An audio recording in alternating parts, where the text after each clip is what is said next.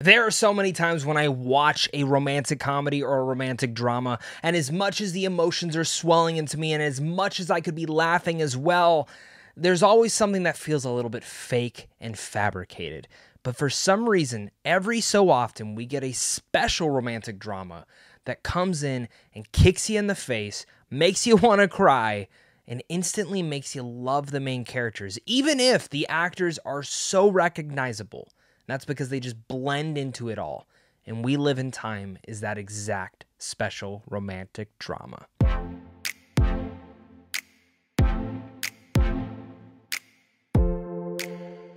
What's going on, buddy? Welcome back to a brand new movie review. Today I'm going to be discussing We Live in Time, probably one of the most relatable romantic dramas that almost any couple can come in and watch and feel real to what you are experiencing and going through in this. And I think a lot of that does say a lot to how simple the story is. And I'm very excited to talk about this movie because it's about an up-and-coming chef played by Florence Pugh and a recent divorcee played by Andrew Garfield who find their lives forever changed when a chance encounter brings them together in a decade-spanning, deeply moving romance directed by John Crowley and written by Nick Payne. Now, as I've said from the top, if you can't tell, I really liked this movie to the point where I would even say I probably love this movie. And it's one of those romantic dramas that really surprised me because it had all the things to make me excited. Andrew Garfield, Florence Pugh, two of my favorite actors working in Hollywood right now. You also have John Crowley, who I think is a phenomenal director, and I think he did a great job with Brooklyn, one of the first films I ever saw of his and became obsessed when he directs. And it is a romantic drama, plus it's also from A24. Like, all these things were stirring up, but I had my nervousness going into this movie. And some of that could be Andrew Garfield and Florence Pugh. Is this kind of like one of those castings that you do it because they're two of the most popular actors in the film sphere? And even if it was picked for that, they transcend and transform into these roles where you just forget it's them.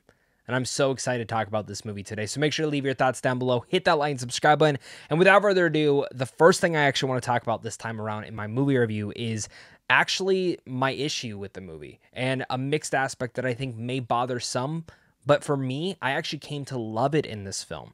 Now, first off, my only nitpick and issue with the actual film is the fact that there's sometimes where I wish they would have expanded on a couple different moments throughout their life that they really touch in onto.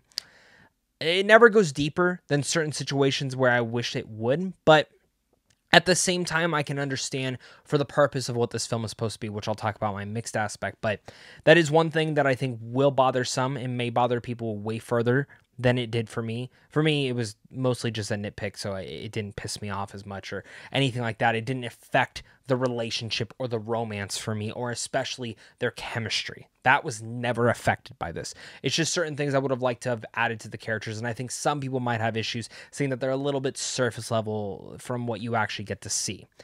I disagree with that, but I can see some people having that conversation.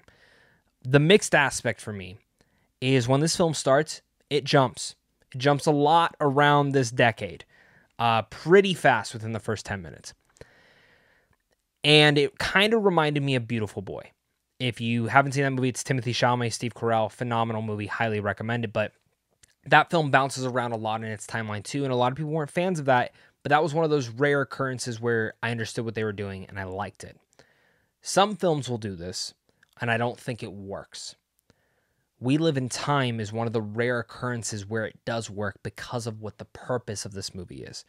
The purpose of this movie is that whole saying of your life flashes before your eyes, you know, and I think sometimes they even add into there that it's some of the best moments of your life. And I think We Live in Time is the hour and 47 minutes of us flashing through their lives, the ups, the downs. But in the end of the day, because they were with one another, it was the best time of their lives. And for me, coming out with that feeling, because once I realized that within, I think by the 20-minute mark, I kind of understood what they were trying to do with this editing style, with the storytelling style. It started to swell me with emotion. And I'm going to try my best not to cry right now. I'm not going to lie. This is my second take of this entire review. The first time I did cry. And I didn't cry in this movie, but it's a film that had tears on the edge of my eyes lids the entire time. And it just built and built and built and swelled up those emotions that I just felt so strong in this movie. And it was such a beautiful and poetic and touching film to have all those feelings kind of coming through you. Even as simple as it can be, it just feels real and realistic. And a lot of that can be said because of the directing from John Crowley, who just has this very simple approach to this storytelling, and Nick Payne's script, which is the way that all this is coming together. All these moments, all these memories that you see one memory that ties into one memory that comes in years later because of a conversation in there or an event that had happened in there. And I really like how it all kind of comes together, and you never, by the end of the story, feel confused on where one thing was or another. You feel like you put together a puzzle piece of a ride that again feels like I just went through and saw their entire relationship and the way that it came together and how it even flourished all into what it needed to become into. And I think that's kind of beautiful and touching. And I don't think we look at that enough, and specifically how they try to look into the present right then and there. Which I think is something that a lot of us probably should try and do more of in these days and in our time, but We Live in Time just never disappointed to that, and I was so happy to see how this film, again, crafted that, and I think John Crowley as a director needs to be very much acclaimed for that, and same with Nick Payne's script, but this film really only works if you have two phenomenal performances, and that is Andrew Garfield and Florence Pugh, who are both perfection in this. Their chemistry is bar none just immaculate and believable. But the thing that really surprised me is, I've seen them in so many different things, but they always find a way to transition away from Florence Pugh and Andrew Garfield. They become these characters so vividly that you just forget that you're watching a movie, and you sink into their love story, and you sink into how much they care about each other.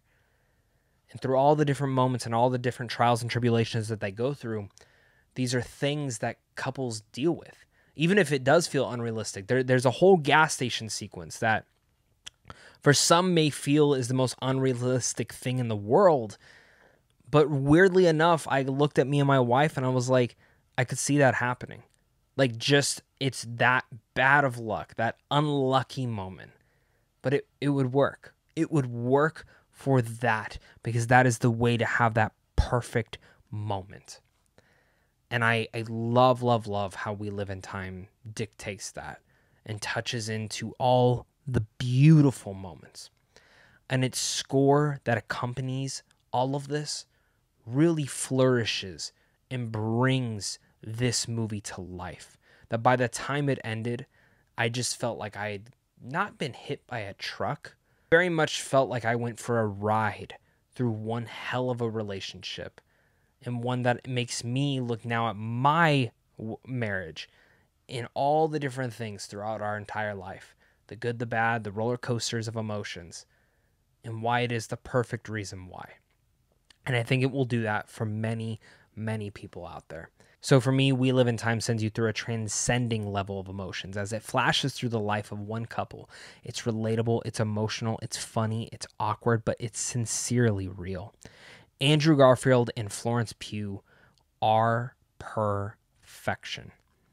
And for me, this movie deserves your attention, and I cannot highly recommend this movie enough. So with all that said, I'm going to give We Live in Time an A-.